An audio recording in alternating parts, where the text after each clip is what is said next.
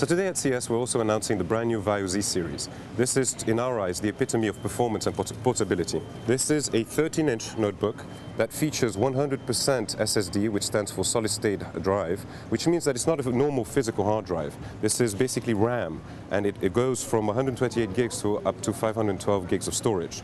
It also features a Core i5 and Core i7 CPUs, which are the latest generation, very performant CPUs from Intel.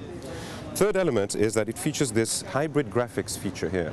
This enables you to actually throttle between discrete graphics and integrated graphics, giving you performance when you need it, but also battery life when you also don't need performance. So it's a very good equilibrium of performance versus battery life.